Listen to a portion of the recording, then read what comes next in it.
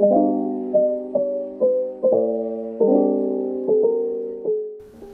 everyone, welcome back to my channel. My name is Alicia and I make sewing tutorials and DIY fashion videos. So today I'm going to be trying something new. So recently I got a pattern that was on the discount rack and it was only $3. I don't have a lot of experience with patterns.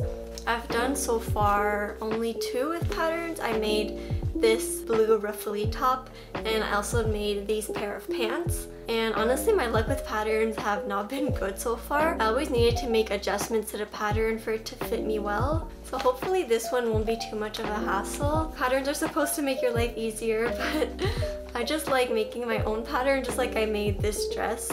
And I find also like if you make your own pattern, you kind of already have all the instructions to follow in your head. But this one you have to read everything, and I don't know, just patterns are not really my thing, but it's going to be a little challenge for today. So this pattern actually has like multiple versions you can do. There's A, B, C, D, E, and I'm going to be doing the D over here.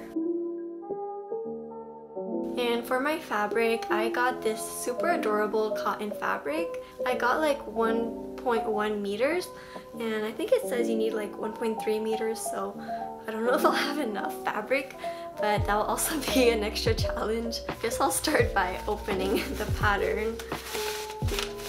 So it comes with instructions, and here is the paper pattern. Alright, so I guess I'm going to start by cutting out the pattern pieces that I need. Then we'll get along and follow these instructions.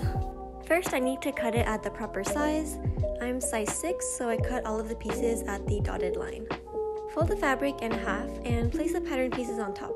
But no matter how much I tried to move the pattern pieces, I just didn't have enough fabric for everything to fit. So what I did was shorten the front and back pieces, and like that, everything fit. One important thing to note is that there's an arrow on each pattern piece. It's written grain line, and what that means is that it has to be parallel to the selvage of the fabric. The selvage is basically the edge of the fabric that is more tightly woven and usually looks like this. So just make sure that all the arrows are parallel to this. Next, I pinned the pattern and cut out the fabric pieces. If you have any pleats on the pattern, cut it out so that it's easier to transfer the markings onto the fabric. Also do the same thing for any darts. So I have 2 front and back pieces, 2 sleeves, and 4 cuffs. I only noticed after I cut everything out that I actually needed 4 cuff pieces, so I cut the extra 2 from a different fabric. I also have 2 front and back facings, 2 straps, and 4 collar pieces. I also needed to cut some interfacing. What this does is make the fabric sturdier. I cut some for the cuffs, collar, and facing. Place it onto the wrong side of the fabric and iron it down to stick it to the fabric.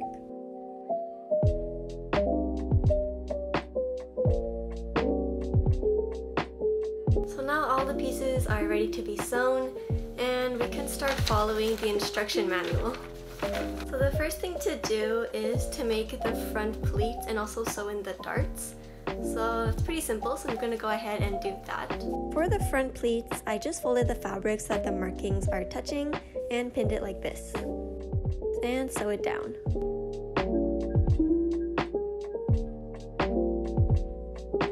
And for the back darts, I folded the fabric in half and pinned it at the dart marking. Sew it down and leave enough thread on both ends to secure the ends with a knot. Here are the front pleats and the back darts. I went through the instructions and nowhere it says how much the seam allowance is. However, there are these like little circles on the pattern, like over here, and I think that means that's how big the seam allowance is, but like that's pretty big. And I also, just to make sure, I checked onto their official site of the pattern maker, like how much their seam allowance is, and they said it's 5/8 of an inch, which is like a little bit bigger than like half an inch. I usually just make mine 1/4 of an inch, and like the reason why I don't like these big seam allowances is that I can't use my presser foot as like a guide to sew, and it also means that I have to trim the seam allowance after, which just adds like a lot of steps. But today we're following a pattern, so I guess I'll just have to do those extra steps. So what I'm gonna do is I'm going to trace the seam allowance onto my fabric, and like that I'll have a guide to follow when I sew. Next on the instructions is to sew the 2 back pieces together, and that will create a full back piece. Next, I place the 2 front pieces right sides together to the back pieces. Sew the side seam and shoulder seam.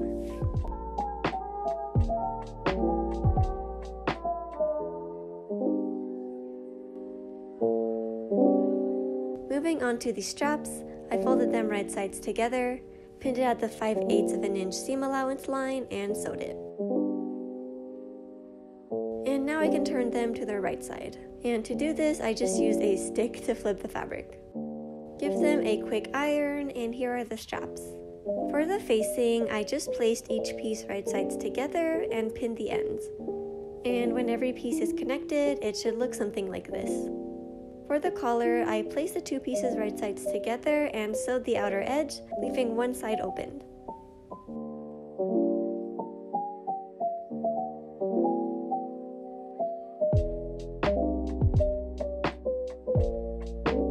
Repeat for the second collar. Cut off each end of the collar and flip it inside out. Use something pointy like some scissors to unfold the corners. Iron it down and the collar is done. I've already ran into a couple technical difficulties. First of all, in the instructions, it says to sew on the straps first, and then the collar, and then the facing. And when I pinned it in that order onto the top, I realized that that would mean that the strap would be under the collar, which just doesn't make sense. So I redid it with the strap on top of the collar, and then that worked a lot well. But then, if I try the top on, it doesn't even have enough fabric to close in the front. Like, look at this. Like, there's supposed to be a button placket, so it's supposed to overlap in the front, but it does not have enough fabric to do that. So I'm kind of stuck on how to proceed with this because there's not even enough fabric. I did re-sew the sides in the back with a smaller seam allowance. Like that, I was able to have a bit of extra fabric. But even at that, there's not enough fabric to make the button placket. So this is why I don't like patterns. Somehow there's always a fitting issue. I have no idea why. This is a size 6 and I like vary between size 4 and 6. So if anything, this should be a bit bigger on me, but no. So yeah, I'm just going to ditch the instructions because those aren't helping at all. So I have 2 options.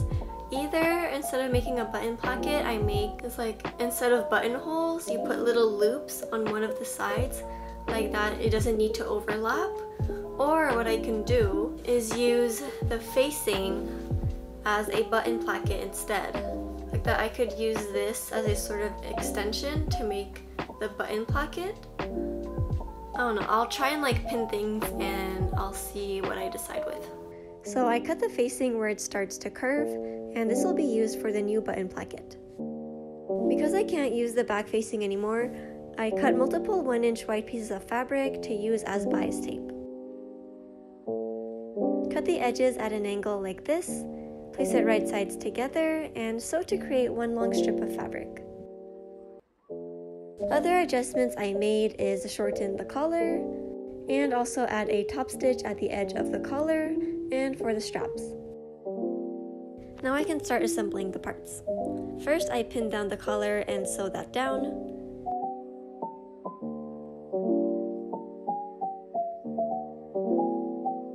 It should look something like this.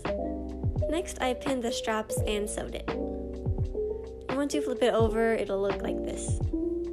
And now to finish off the edges with some bias tape. I pinned it all around the collar right sides together just like this. I sewed it in at 1/4 inch.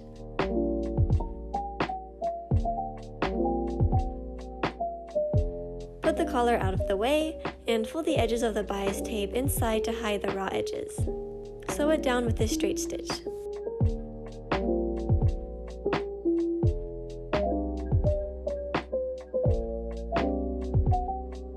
And here's the completed collar. Next, I hem the bottom edge with a rolled hem. Just fold the edges in twice, pin it, and sew.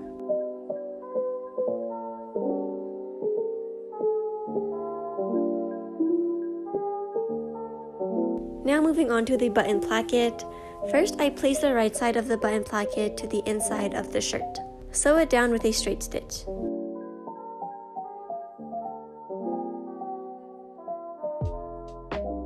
Second, I fold it in half, tucking in the raw edges and sewed it down. Also, don't forget to fold the top and bottom raw edges inside before sewing. Repeat for the other side, and here's the button placket. Okay, so here's the top so far. I'm really happy with the changes that I made. And now the only thing left to do is the sleeves. So in the original design, the cuffs have like buttons and all that, and I've been working on this top for too long now, so I'm going to make it a lot more simpler and just skip the buttons and just do like a normal cuff. Fold the sleeve in half and sew it closed. Repeat for the second sleeve as well. For the cuffs, I folded them in half and sewed the side. Flip the interface cuff piece and place it inside the second cuff so that they are right sides together, and sew the edge down. And then flip the cuff to the inside like this, and the cuff is complete. The sleeve ended up being a bit too big, so I cut the armhole to be a bit bigger. And now I can insert the sleeve into the armhole. Make sure to add multiple pins and sew.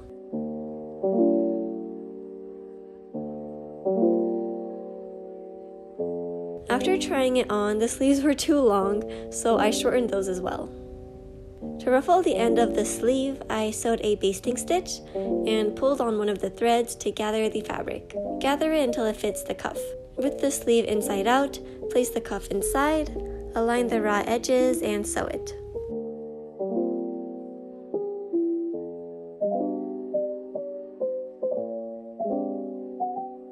And here's the finished cuff. Next, I sewed on the buttonholes like this. And then I hand sewed the buttons on the other side. And that's it. Here's the final transformation.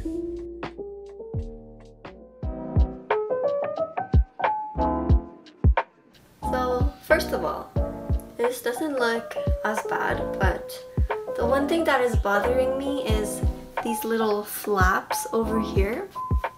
Like, I think I'll have to like pinch in the fabric here so that it can lay flat, and probably also take in the straps and make them a bit closer because now they're pretty far out. I'm gonna go on ahead and make the little adjustments, and then I'll show you guys the final product.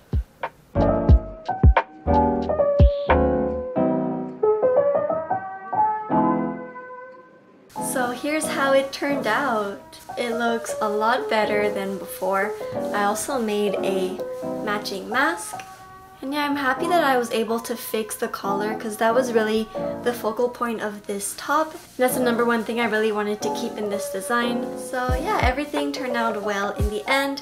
However, I did have to go through a lot to come to this final design. Let's just revisit all the problems that I went to. So first of all, the front was too small, so I had to add my own button placket. I had to change the seam allowance on the sides and the back because it was too tight.